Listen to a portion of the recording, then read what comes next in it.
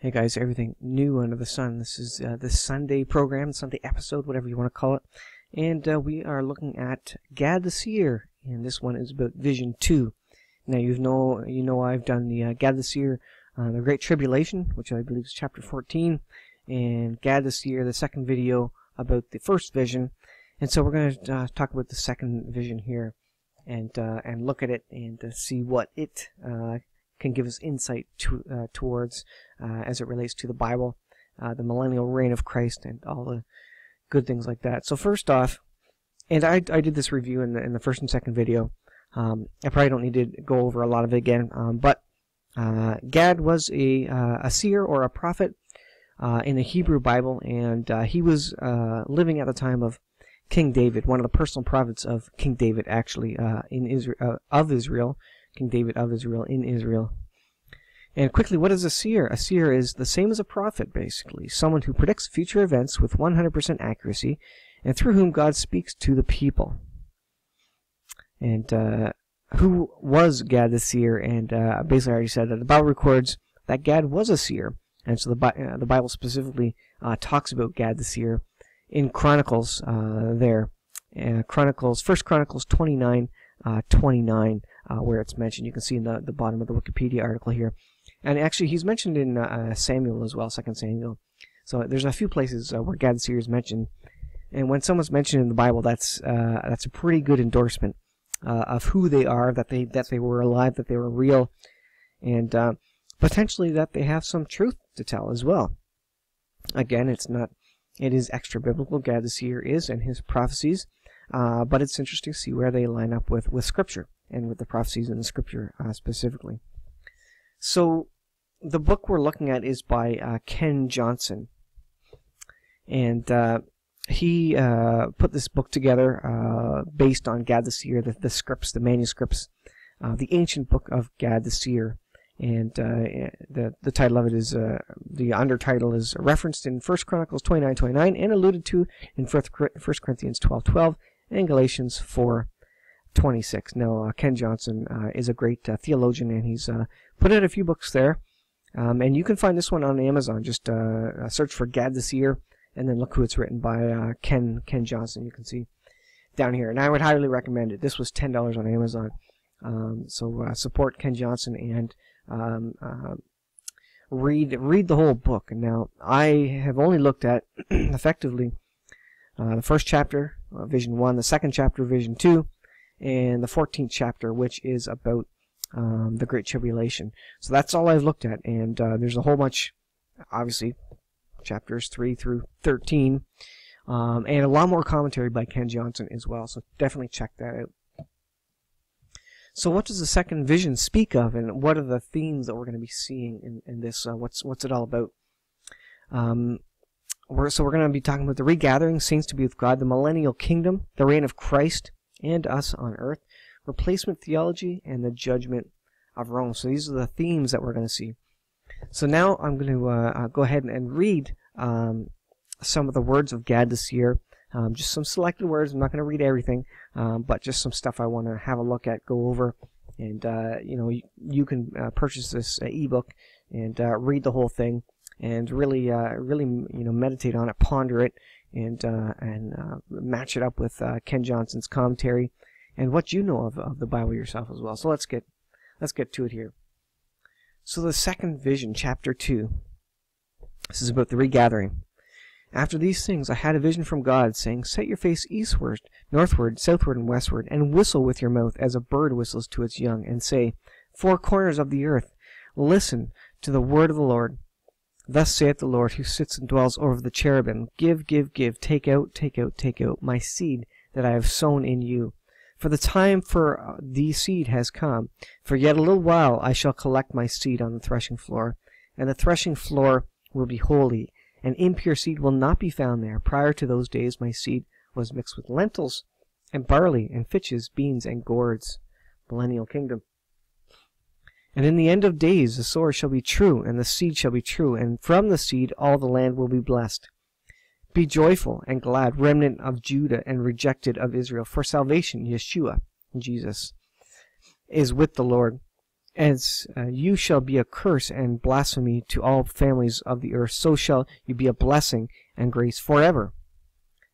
At that time, no cursed or unholy people will be found among you, for everyone will join you in a covenant, the law, testimonies, statutes, and ordinances. And you and they shall have one God, one covenant, one law, one language. And isn't that interesting? One language, if you think about the Tower of Babel and how languages were separated to keep us from building towers so that we could become our own gods, basically, or to reach up to heaven ourselves. I should leave my commentary to the end, but it's interesting. I was just thinking about that. For all shall speak in the language of Hebrew.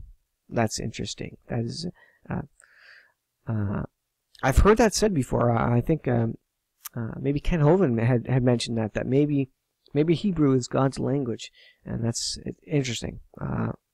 Conjecture, but Gad the Seer apparently thinks so.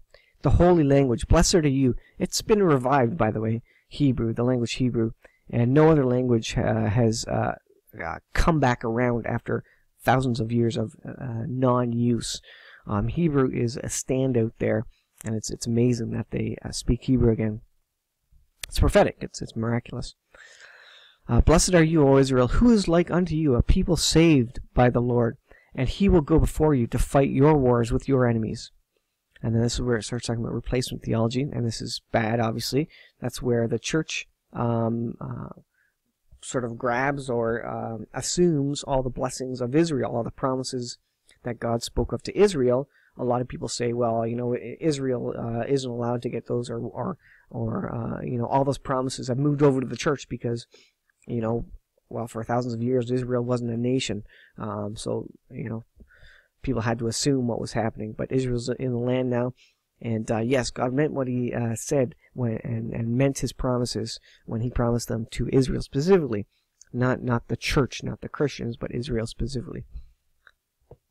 Woe to you, O Edom, that sits in the land of Kittim, Rome, in the north of the Mediterranean Sea. For your destroyers will emerge from a terrible nation, Ottoman Empire, destroyed by the Byzantine Empire, in brackets there. They will not even leave you a remnant, for you have said, I sit on high, and only I have a covenant with the God of gods. For the Lord chose me instead of His people, for He abhorred them, and His former people despised and rejected, did not truly know the Lord, the Father, because they did not know His image, the Son. We are truly wise and intelligent. We know the Lord and His law. We know His image, the Son, and presence, the Holy Spirit. Thus says the Lord, because you rose up in pride to brag about the God of gods, know that you will perish in your conceitedness. For why would you put confidence in man, whose life is like a vapor which begins in the morning, and is gone by noonday, placing him to sit beside God? For it is not you whom I knew formerly, and where is the bill of divorce of my people that you said would be a prey? Show it to me. Judgement of Rome, it's speaking of here. Your corpses will fall among my people. O jealous Yahweh, come out of your place, and smite Edom, consume them. Come to Zarephath, come to Sepharad, come to Ashkenaz, come to Garmania. They shall come and fall in the lowest pit in destruction, and in the shadow of death, for your mouth will fail you, and no one will help you. Michael stands up. At the end of days, Michael, the great prince, will stand up in war like a whirlwind against Samuel, the prince of this world. Isn't that interesting? A name to the prince of this world. There's princes, there's powerful beings that we don't see all around us, and that's just an amazing thought in and of itself, that there are spiritual beings, spiritual warfare going on right around us that we can't see with our eyes. And so Michael stands up against one of these, Samuel, the prince of this world, to put him under his feet in the wind of the Lord, and it shall be eaten up, for the Lord has spoken it. Now, speaking of the millennial kingdom, at the end of days, the robbed will overcome the robber, and the weak the strong, truly and in righteousness. Your God is your Savior, O Israel. With Him you will be saved, for He is a merciful God. He will not abandon you, for you shall keep on doing all that I commanded you in the law of Moses, my servant. So we get into commentary here. Again, this is by Ken Johnson, and he's putting his thoughts over top of some of the things. So I'm just going to, again, just look at a few things here, bits of his prophecy here, and we'll see what we think about it as we read through it. In the second vision, Ken says, we see Israel regathered from the four corners of the earth. This is happening now, but at its completion, all of Israel will know the Lord and the Messiah. And that is kind of the purpose of the 7-year tribulation, to bring Israel around to knowing the Messiah, Jesus, to recognize him as Messiah this time around, because they didn't recognize him the first time around when he came, when the Jews and the Romans basically put him on a cross. Then there will be a messianic kingdom. Ezekiel 4 explains what is meant in verse 7. The plants mentioned in that verse are those that are ground to powder to make bread, while the true seed will live forever. And Ezekiel 4:9 says, Take thou also unto the wheat and barley and beans and lentils and millet and fitches, and put them in one vessel, and make thee bread thereof. Before the messianic kingdom there will be kingdoms arise that teach replacement theology, that they have replaced Israel. That's what I spoke of. They think that God only works through them, and he will no longer have anything to do with the nation of Israel. We know that replacement theology is not true, because Israel has been reborn as a nation. There have been over 50 biblical prophecies fulfilled since Israel's rebirth. See Ancient Prophecies Revealed for details on over 500 Bible prophecies. That's another book he wrote. Actually, I'm seriously thinking about getting that, to do some studies on that as well online. I think that would be very informational, because he goes through all the different types of prophecy in the Bible, and really gives you a background, kind of a university teaching, if you want, about prophecy, and then goes and lists all the prophecies as well. So that's a pretty neat book as well. So you can check that on Amazon.com as well. And he says, we see two of these kingdoms in chapter 1, the camel, Old Edom, and the donkey. Voice of God on earth. In verse 21, they each have a man who sits in God's place. Islam has imams and the Mahdi, and the Roman Catholics have a pope. Each supposedly has God-ordained authority to add their ideas and traditions to what the Scripture says. So these religions made by man have appointed these particular leaders who can override Scripture in some cases, whereas the Christians, obviously, Christians, that's a broad term, obviously, but the Christians, the non-Catholic anyways, most of us sort of mainline Protestant, I guess you'd call it, Protestant, don't have these leaders who can basically override the Bible where they see fit. Each supposedly has a God-ordained authority that adds ideas and traditions to what their Scripture says, whether the Quran or the Bible. Sometimes they even say their teachings are equal to, or even superior to, the holy books. But God says they are simply mortals with no authority to do so. God asked in verse 21, why would anyone listen to them? They do not sit in God's seat, nor have his authority. Some non-Trinitarians, people who don't believe in the Trinity, Father, Son, and Holy Spirit, might think this refers to the Messiah sitting next to the Father, but the Messiah is immortal, and David acknowledges the Trinity of God in chapters 8 and 12. So that is pretty interesting here. Let's see. Let's go to the last piece here, speaking about Gog-Magog war, because this is interesting. Ezekiel 38, obviously. Ezekiel 38:39 describes a war where Russia, along with Iran, Germany, and other nations invades Israel, and God destroys them all with fire on the mountains of Israel. Now, that'll be an amazing day when that happens, and I think that's coming very shortly, in the next probably 10, 12 years, if not earlier than that. Could be imminent. This should be interesting.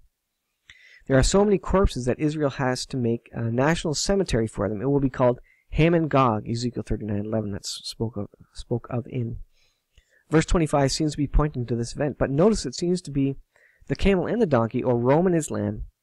Ezekiel reveals Russia leading a coalition of Germany, Iran, Turkey, Northern Sudan, Libya, and the Isles, and many other nations. Gad reveals Zarephath, Sepharad, Ashkenaz, and Garmania. Zarephath is a city in Lebanon.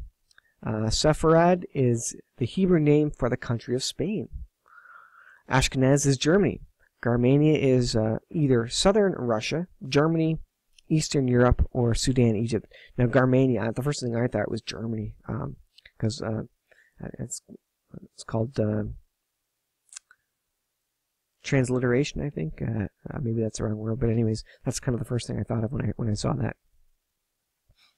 He goes on, it is interesting that the church father Hippolytus said that the revived Roman Empire created by the Antichrist will be pulled together from 4 pieces. Could he have been referring to the book of Gad the Seer? Isn't that interesting? And it speaks of the tribulation. At this time, Michael stands up to war with Satan. We see this in Daniel 12:1 and Revelation 12:7. After this time, we have the millennial reign of Christ, for the 1,000-year reign of Christ. That's going to be an amazing time. So that is that for the commentary, and I hope you kind of just listen to that and kind of read between the lines, put your own thoughts together there. It's fascinating stuff, and there's so many things that could come out of it, really. Here's an overview of the chapters that are in Gad the Seer. So like I said, I looked at chapter 1, the first vision, chapter 2, the second vision, and 14, the Great Tribulation. But it talks about a whole bunch of other things. David's sin, David's sermon, has Psalm 145, Psalm 144 in there, apparently with an extra verse in there, so that's interesting. A lot of interesting study there that Ken also has commentary on. He's got commentary on all of it. So it's a pretty interesting read. It's a pretty short read.